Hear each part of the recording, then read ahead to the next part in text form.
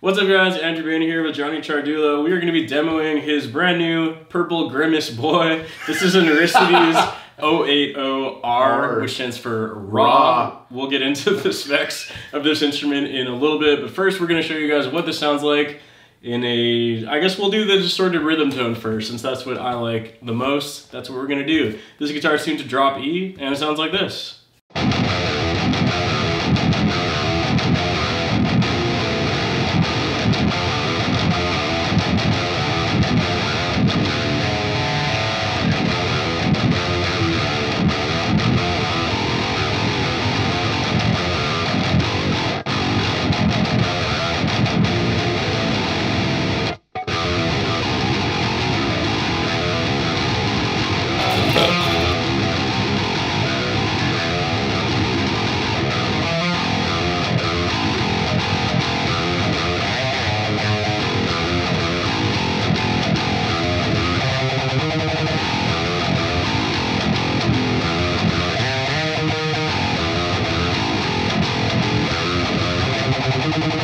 Okay, so that was a really quick demo of what this thing sounds like with the distorted rhythm tone. Normally, as you guys know, I do like a full band mix, but this is kind of impromptu, so we don't have that ready for you guys. So we're just going to be showing a couple different tones, but like I said earlier, let's talk about the specs of this instrument and a little bit of a story about how you got this guitar. So first and foremost, let's get the specs over with. It's actually quite a simple spec'd out guitar. There's not too much going on here. It's got hip shot locking tuners, hip shot bridge, hip shot knobs, which is just volume tone, three-way pickup selector, stainless steel frets, and it has rechargeable batteries as well, which I did not know you could do with EMGs. Yeah, I think it's like a lithium-ion battery that recharges. Yeah, I think it's literally just, like you said, I think it's just a rechargeable battery that they attached in there somehow. Honestly though, like I haven't played a guitar with active pickups in a really long time. I've been a passive guy for a bit. And I was apprehensive about doing active because I fucking hate changing out batteries. I hate 9 volts. But having a rechargeable thing with a micro USB plug-in, is that what that is? Yeah. It's fantastic. Pretty cool. EMG has been doing a pretty good job with their pickups the past few years. Yeah, so did you find out what pickups these are? I can't remember. We'll have to look it up. Okay. These are EMGs of some type that we'll put on the screen once we figure that out. Yeah. That's pretty much all there is to it. So the difference between the Raw series Aristides versus their standard ones is basically it means that there's no finish applied to this guitar. So essentially this purple color that you see is the actual material that this guitar is made out of. And in case you don't know, Aristides are not made out of wood at all. They're all done with something called injection molding, where they actually invented their own material, which is called Arium. And basically they just have this big mold that they pour this liquid into, and it creates a guitar somehow. It resonates and it feels a lot like wood. It's not like, you're not playing like a plastic guitar, for example. It doesn't feel like, if you've ever played one of those crappy, like, what's the type of wood, or type of plastic? Acrylic? Yeah, acrylic. Yeah. It doesn't feel like an acrylic guitar. It feels and sounds and reacts the same way a wood guitar should, which is what makes these guitars so popular, is even though they're not made out of wood, they still react like you would expect a guitar to react, basically. Yeah, another like good selling point to using guitars that are made of Arium or Aristides is when you tour and stuff like that, they are not affected by the weather. They don't, you know, bend and mold or do anything crazy. They pretty much stay great. Like I flew with it from California and I had no issues with it after that at all, even though it's a short flight. But like still we're going from, you know, 20 degrees to 5 degrees and rain. Not affected by the weather whatsoever. I think that's pretty much it in terms of specs. So it's really like not too fancy of a guitar. This is definitely one of their, like, I guess, I mean, it's still very expensive, but it's their quote unquote lower range of instruments.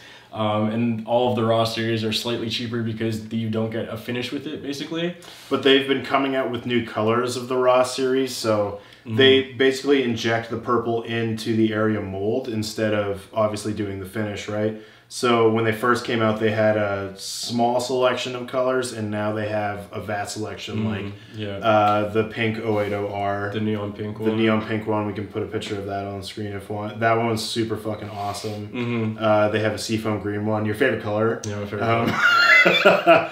And I think they do the... there's black, there's gray, there's white, maybe. I don't know if they do all of their models. Pascal, maybe tell us if we're wrong or not, but they do the Telly as a new raw as well. T0. Yeah, so... Yeah, so, but yeah, anyways, that's pretty much it in terms of specs. Yeah, I guess that's really the next thing we should talk about is how you got this guitar and maybe like a little story about why you wanted one or anything that you think will be interesting about it. Initially, I wanted to get a new guitar because I don't know if anybody who follows me knows, but I don't have a lot of sick gear. I don't really buy a lot of guitars or do, you know, the sell and trade like Andrew does with a lot of his stuff. I kind of buy one thing and I play the shit out of it. Not necessarily for like good looks or anything like that, but the functionality of a guitar is kind of just how I purchase my instruments. So I've had an RG8 since 2014, and I mean, I liked what it did what I needed it to do. It had a DiMarzio deactivator in it that I bought from you, which obviously made a world of difference because the pickups in those are fucking shitty as hell. Well spoken. Yeah, but so my goal from last year was I wanted to I wanted to buy a really nice guitar with money that I made primarily only from streaming revenue and my music, essentially. A lot of it to do with Andrew and a lot of the covers and stuff that we did and all of that. So that was my goal throughout the year, and I kind of, at a few points, was ready to buy other guitars, and then I was never really like satisfied with it because I only wanted to get an Aristides. I really wanted to, you know, get a raw or like save up even more and do it for longer and like do a custom. And then just kind of the right pieces fell together when we went to NAMM. A good friend of ours, William Rice or Bill, he is really tight with Aristides and the company, Pascal, all those guys. Shout out to Bill. Shout out to Bill. If without Bill, none of this would have happened. Him and Pascal are obviously really tight, and Pascal is an amazing guy as well. He's a great businessman. Obviously, he knows what he's doing, but like personality-wise, and like he's very personal to talk to. It's not like very intimidating. We'll say the chats we had about you know getting this was great. And yeah. I felt. By the way, Pascal is the owner of Aristides. Just to put that out there in case you don't know. Yeah, it was cool. Like when Bill and I were talking to him, and we both purchased one. He bought a raw as well, 808. That's that's gray, which is super cool. 080. Doesn't even know the model name of his own thing. Don't put that in. Bill got an 080. There you go. Raw series as well, which is cool. It's gray and it has Seymour Duncans in it. But like as soon as we kind of finalized it, I kind of felt like, this is super corny, but I felt like I was like welcomed into a community of people who all own these guitars, and it was really cool. And yeah, it's super thankful for Bill and Pascal. But yeah, this is now the nicest thing I've ever owned, and I'm almost scared to play it sometimes. He left it here last night and said, "Everything I care about in the world is now in your house. Please lock your door." The only thing he left here was just this guitar. Yeah, that's it. So I guess really all that's left is we're just going to go and do a couple more demos, or rather Johnny's going to do some more demos because it's his guitar, and you guys will be in luck this time because he actually knows how to play clean and lead guitar, which I don't. Okay, so first up he's going to do another heavy rhythm tone, again just using the bridge pickup. Again, it's in drop E, it's using 10 to 74 strings. Sounds like this.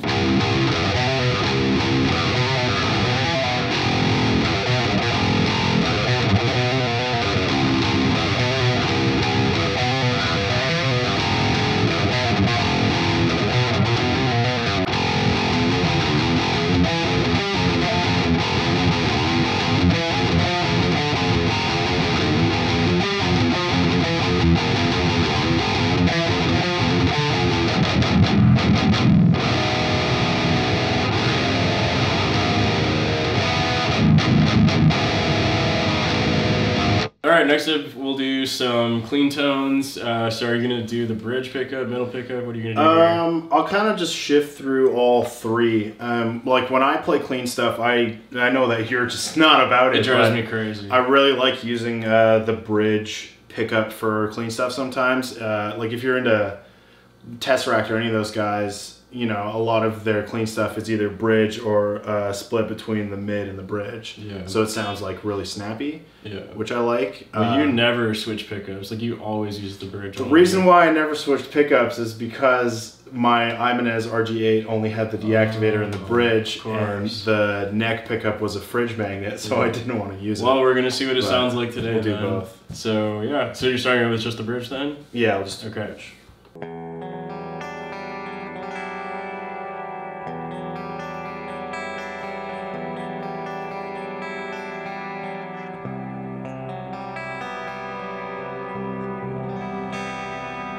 Bridge is pretty cool. I like it. Okay, middle position.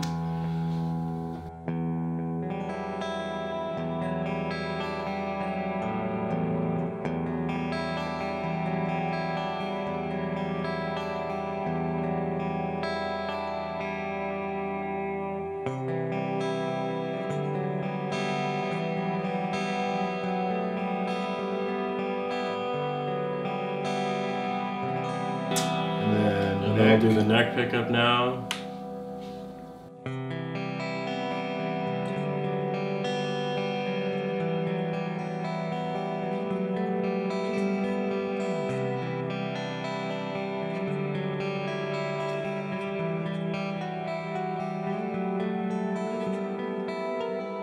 Ooh, perfect. All right, we're done with that. Cool. So that was. It's also really hard to capture on the camera, but the Arium really resonates loudly in the room. Like it doesn't sound like an acoustic guitar, but it resonates like you can hear the note ring off the body of the guitar a lot more than I can ever hear it on. I don't think any of my guitars. No, is interesting. It's definitely a lot louder than if you were playing like a regular guitar made of like Swamp Ash or whatever. Yeah. Like you can really not only like hear it when you play it like that, but you can actually really feel it resonate through the whole body, which I think is really great. Yeah. So like and it's all, again, with the injection molding, it's all just like one gigantic piece. Like it's not like, it's different because it's not like a neck through or a set neck where it's like two pieces of wood that are joined together somehow. This is literally just one piece of Arium. It's honestly pretty crazy. Cool. So now we move on to a lead tone, last and final thing. Okay, so I guess you're gonna do the bridge pickup first for the lead tone. Shawnee's favorite thing is bridge pickup leads. For some reason, it drives me crazy. I don't know. I think it sounds a lot snappier. I find there's time and place for all of that, and like for tapping stuff, it's always nice to go to your neck and get the clarity out of, you know, every note that you tap. But I don't know. I like snappy stuff. I've never seen anyone else use a bridge pickup for a lead tone. But let's hear how it sounds. Whatever.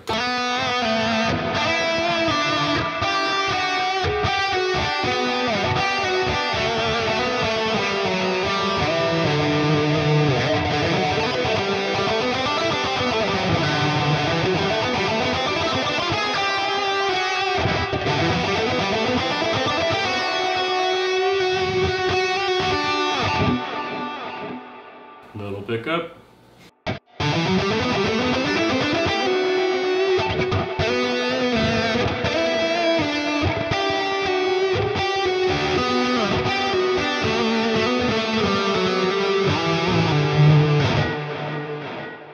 You mean neck? I always fuck that up.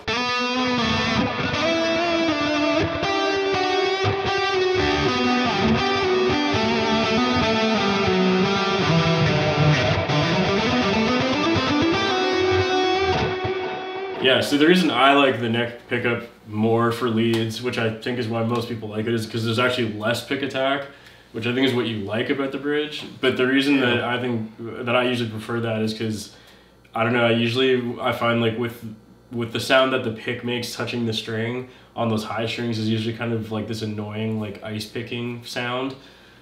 And with the neck pickup, usually it kind of gets rid of a lot of that like super high frequency, so there's less pick attack, which is actually desirable in my opinion. But I mean, everyone's different, obviously. Just to talk about the pickups too, I know like a lot of people are kind of not keen on EMGs, but like I said before, they've been doing way better over the past few years. The X series is really awesome, and these ones are great too. Like perfect like awesome for clean. Yeah, awesome for lead. I have the EMG 909X's in this guitar. I got them mostly out of necessity because there's no other 9-string pickups basically.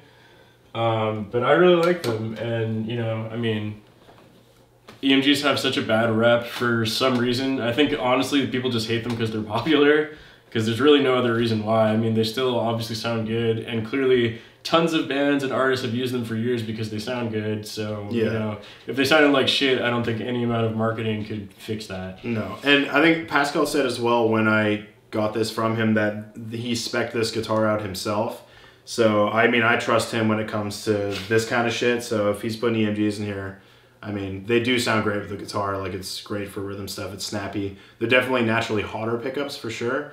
So if you're using a lot of high gain stuff, I would recommend rolling off. But I think in this guitar they suit it pretty damn well. Yeah, sounds good. And again, the Meshuggah video that we dropped on Friday, if you haven't seen that, by the way, go check it out. It was all done tracking with this guitar. I know that it showed me playing my Ibanez and Johnny playing this, but that was just for the video's purpose. So actually everything in that video was recorded with this guitar. So if you want to hear what it sounds like in a full mix, that's actually a really good example of what this thing will sound like. And again, obviously go to Johnny's channel. He's going to have a couple of videos with this guitar where you can also hear what it sounds like in a full mix.